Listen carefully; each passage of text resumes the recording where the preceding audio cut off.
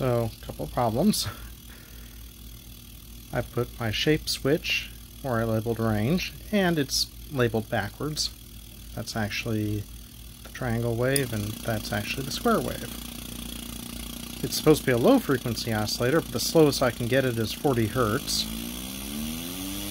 So something's wrong there.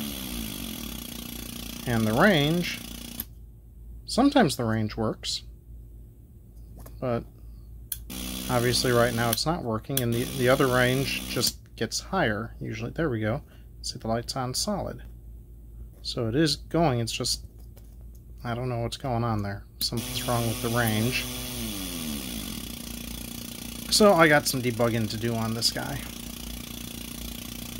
Something here is not right. But both the hi-hat works, even if we're driving it way too fast. And the snare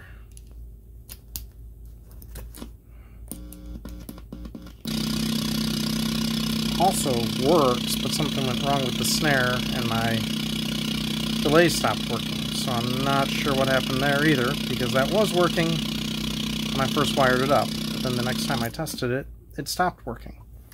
So a little bit more debugging to do here.